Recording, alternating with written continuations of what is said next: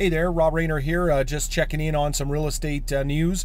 The Canadian Real Estate Association put out a stat today that May was the highest average price on record for homes across the country. So that's right, May of 2009 was the highest average price for homes right across the country. Yikes. I mean, that is very unrealistic.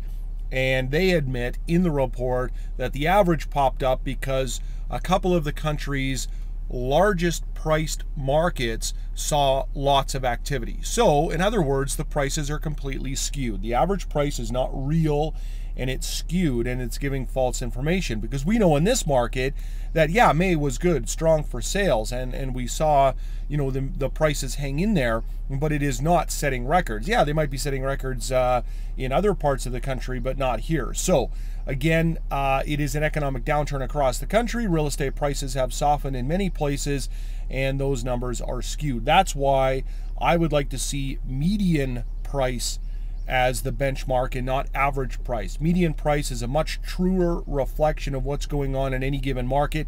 Half the buyers at a certain price are buying above, and half the buyers are buying below. It doesn't matter if there's 10 sales or 1,000 sales in any given market. It'll pick the middle point of that particular market. I'd love to hear your comments on this. Info@robreynar.com. That's REYNAR, info@robreynar.com. Talk to you later. Bye-bye.